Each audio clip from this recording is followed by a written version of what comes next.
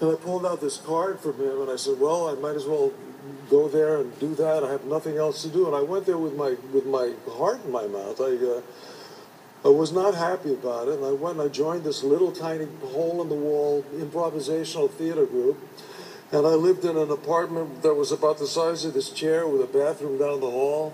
And it was the happiest I'd ever been, because in 25 years, all I'd wanted to do was act. And this was the first job I'd ever had, professional job. And we used to work 16 hours a day. We'd rehearse all afternoon and then do the shows at night and then do improv shows after that. And for the first couple of months, I thought I was going to get fired because I wasn't funny.